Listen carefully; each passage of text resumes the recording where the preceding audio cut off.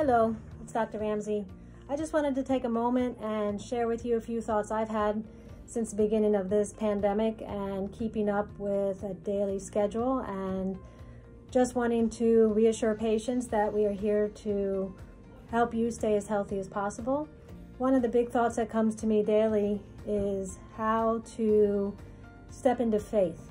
And sometimes we think medicine and faith could be two different ends of the spectrum. And for me, I think part of medicine for me has been putting the two together. So sitting here with the pandemic, the biggest question that comes to me is, am I sitting in my faith or am I sitting in my fear? And I think that's a big question for many patients. And outside of any illness, if we come to this in fear, we certainly will be sicker from the get-go. So just wanted to share with you a daily practice that I have. From the moment my consciousness is aware of being awake and awakening, I have a prayer of gratitude.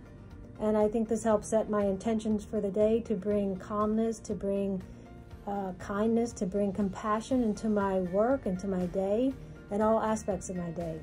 And if this could be something that's helpful for you, again, I share that with you as a gift, and certainly I end my day doing the same thing. Gratitude in what has helped me and how to have my intentions clear as I go to sleep.